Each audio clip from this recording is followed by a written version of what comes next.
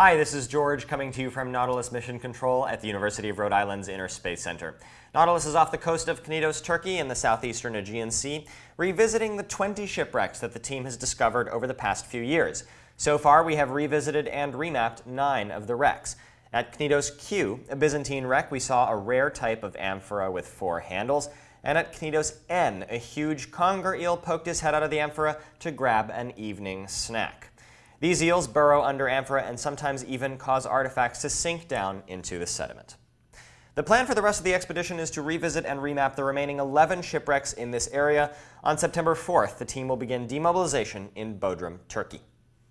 This is our last news broadcast. On behalf of all of us here at Nautilus Mission Control, thank you for joining us in the 2012 expedition season.